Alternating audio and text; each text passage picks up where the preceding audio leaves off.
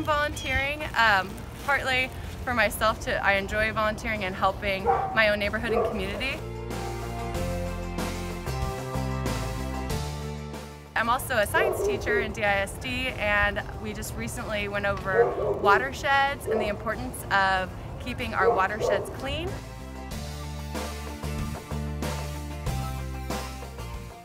Now my students know that a lot of our water comes from the Trinity River watershed, and so all the runoff here will either go into the ground or run off to the Trinity River, and eventually that's the water we're going to drink. So it's really important to clean up and keep our land and our water clean.